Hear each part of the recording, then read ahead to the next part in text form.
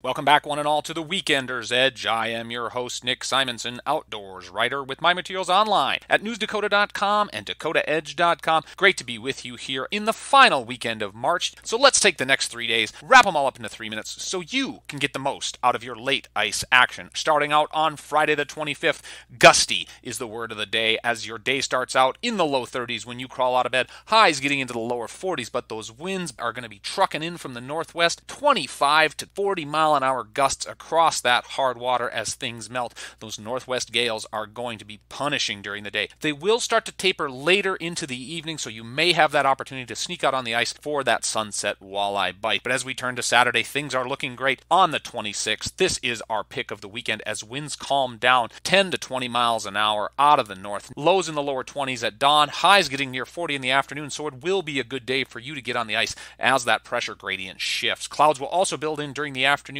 giving you an excellent chance to catch some of those late season walleyes through the ice. That last quarter moon also will help with the conditions and with the bite, making things on Saturday perfect for our pick of the weekend. As we turn to Sunday, those winds will shift to the east. We are starting off that Clay Target League season, lows in the lower 20s, highs in the middle 30s, but as we mentioned, those chilly, damp east winds will be 18 to 25 miles an hour, bringing that moisture, bringing that backside of the system into our area. And as they say, winds from the east, fish bite the least. But don't let that cancel your day. Sunday should be salvageable, but Saturday is looking gorgeous as our pick of the weekend. And with these warming, melting conditions out there, folks are keeping their eyes on the Trap House and the start of the Clay Target League season. For that, we caught up with John Nelson, president of the USA High School Clay Target League, to learn more about their record numbers. This spring season, where registration just ended just this week, we have over 31,000 student athletes that are representing over 1,400 teams, coached by more than 8,000 coaches in 34 states. So not only the addition of the more kids that are coming to sports, is we see more and more kids that are participating in sporting clays and ski and five stand. The most amazing part about this is because the league has a 20% turnover each year, we had to backfill that 20% off of our 27,000 number last year. And that's over 5,000 kids that we had to replace. In addition to that, we grew the league by almost 4,000, almost 10,000 new student athletes are introduced to the sport of clay target shooting, and many of those are first-time shooters. So what it means for the league is fantastic, but what it means for the rest of the shooting sport community and states and wildlife conservation and the excise taxes that help, everyone benefits from all these new people getting involved in shooting sports. That was John Nelson with USA CTL, filling us in on a great season to come.